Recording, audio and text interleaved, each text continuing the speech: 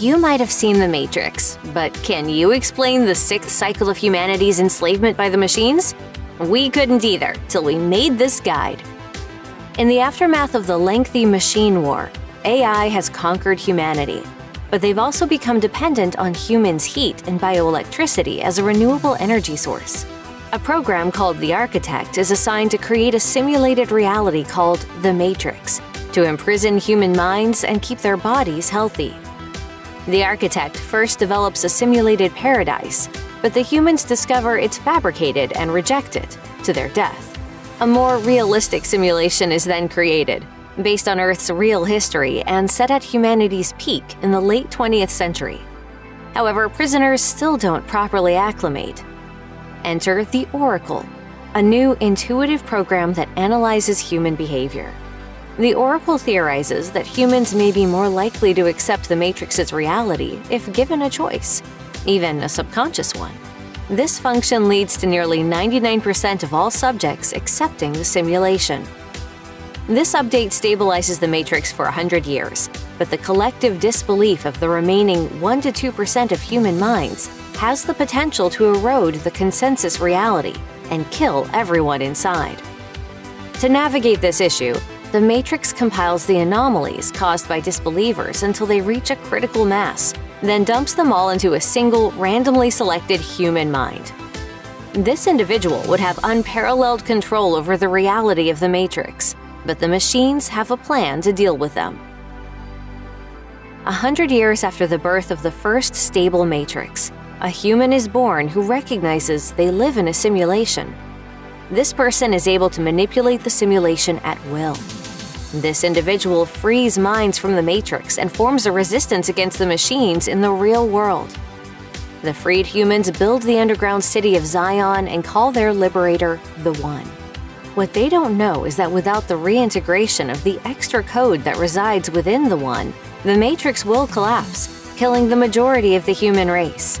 As a remedy, the Oracle manifests inside the Matrix and positions herself as an ally who can use her gift of foresight to help the One free humanity and end the machine war. The Oracle leads the One to the Architect, who offers them a grim choice. Either reinsert the extra code they carry into the source and allow the Matrix to reboot safely, or refuse and guarantee its destruction. To raise the stakes even further, the machines invade Zion and kill every free human, meaning the death of the Matrix would be equivalent to human extinction. This leaves the One no choice but to cooperate. The machines allow the One to free a handful of humans to repopulate Zion and form a new resistance. These humans operate under the false belief they were the first to escape from the Matrix. The Oracle guides this new generation, telling them the One will be reborn to save the rest of humanity. When they find the next One, they bring him to the Oracle, and the cycle continues, over and over again. No way! No way! This is crazy! During the sixth cycle of the Matrix, something changes that allows Oracle to help break the cycle and bring an actual end to humanity's enslavement by the machines. It's possible that she's tried to corrupt the Architect system before.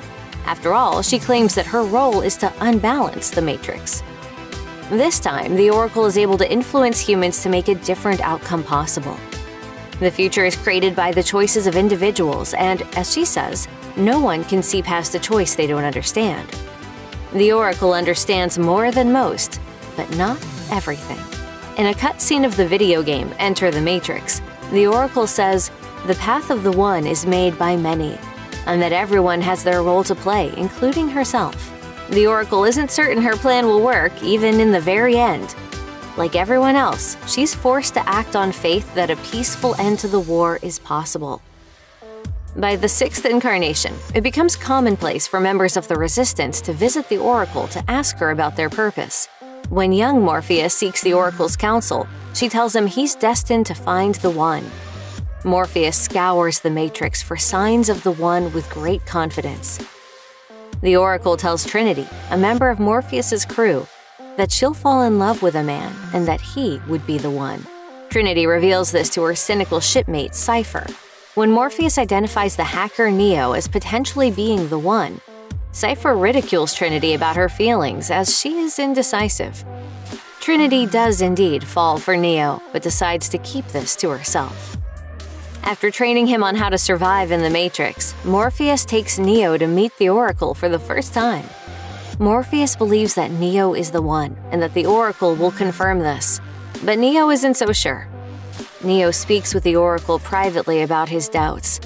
Above the entrance to her kitchen reads the Latin phrase, "Timit nosce," which means know thyself. The Oracle tells Neo he's not the one, unless he knows he's the one. He doesn't believe this about himself, so he assumes that he isn't the one. The Oracle lets Neo run with that assumption. She also tells him that Morpheus will attempt to sacrifice himself and that Neo can save him, but only at the cost of his own life. When exiting the Matrix, Morpheus and his crew are betrayed by Cypher, and Morpheus throws himself at the machine's agent enforcers to buy Neo time to escape. However, Neo and Trinity go back and rescue him, and Neo is killed in the attempt, just as the Oracle predicted, but revived shortly thereafter. Trinity admits she loves Neo, and therefore he is the one. Trinity's belief revives Neo, and the entire party escapes back to the real world. Neo and Trinity build a romantic bond that becomes key to the future of humanity. The next time Neo goes to visit the Oracle in The Matrix Reloaded, he's confronted by her bodyguard, Seraph. Seraph is also a program, possibly as old as the Oracle herself. Those who seek a consultation with the Oracle must first fight Seraph, not to defeat him, but to demonstrate their skills. In the case of Neo, Seraph tests him to determine whether or not he is truly the one. Seraph says that you do not truly know someone until you fight them. And while this might just seem like an excuse for a movie to add an extra fight scene, it's also clever that a program like the Oracle would restrict access via the martial arts equivalent of a login page. However, Seraph can also allow people other than the one to visit the Oracle. In Enter the Matrix, Seraph submits other resistant fighters to the same test, and they are each admitted to see her as well. If someone demonstrates that they're dedicated enough, they can earn the right to speak to the Oracle. When Neo visits the Oracle in The Matrix Reloaded, he arrives with a much greater understanding of the Matrix, and is able to deduce that Seraph and the Oracle are programs, rather than humans with special abilities. The Oracle implies she's in exile, hiding so she won't be deleted, but this might not be true. While she operates autonomously inside the Matrix, she's still a part of the machine's system of control, since the cycle of the One depends on her cooperation. And so the Oracle instructs Neo on how to reach the source, telling him this is, quote, where the path of the One ends. The Oracle doesn't lie to Neo. She only gives exactly the information necessary. Neo follows her advice and encounters the Architect, learning the truth about the prophecy of the One and the Oracle's role in creating the Matrix. Unlike his predecessors, Neo refuses to participate in rebooting the Matrix, since it means the death of his true love, Trinity. This is the Oracle's design. By pairing Neo and Trinity, she gives the One something beyond human survival to fight for. He chooses to break the cycle to save Trinity, ensuring the machine war ends, one way or another. I know it. He's the one. The Oracle is played by two different actors in The Matrix Reloaded, The Matrix Revolutions, and the game Enter the Matrix. The original Oracle, Gloria Foster, passed away before her scenes for the rest of the series could be completed. She was succeeded by Mary Alice, who co-starred as her sister in the play Having Our Say. The Matrix Revolutions acknowledges the casting change and provides an in-universe explanation for the Oracle's new appearance that is fleshed out in Enter the Matrix.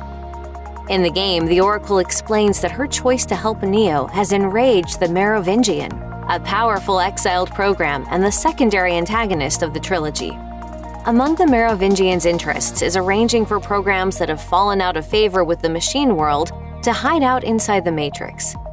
He agrees to help the young program Sati reach the Matrix only if her parents Kamala and Ramachandra deliver him a termination code that can destroy the Oracle's preferred physical appearance. This is mostly an act of spite, but the loss of her old body does seem to weigh upon the Oracle.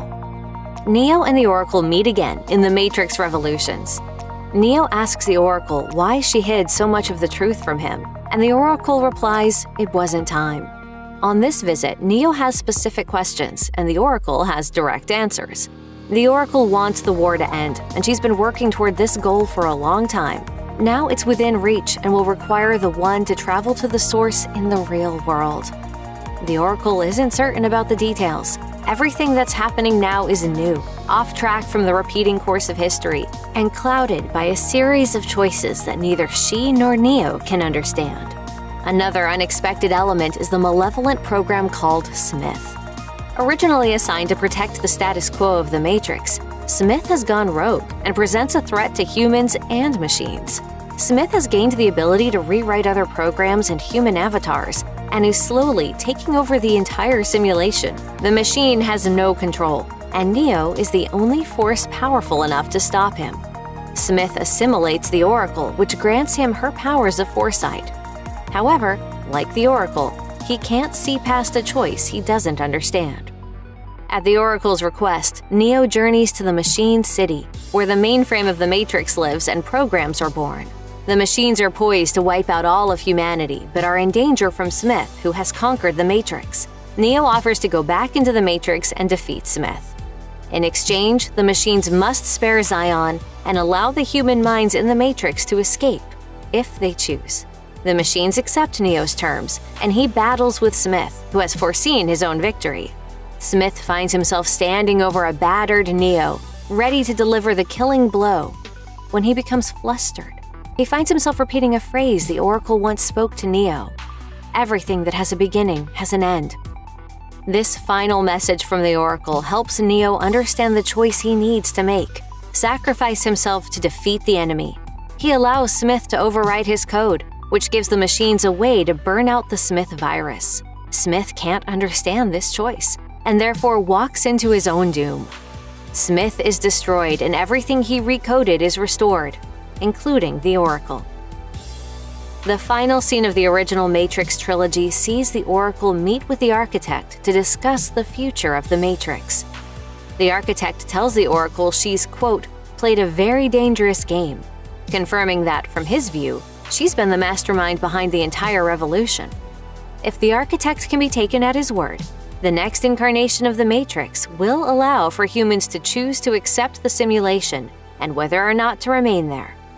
This change has been the Oracle's goal all along, a hard-won victory in a centuries-long chess match against the Architect.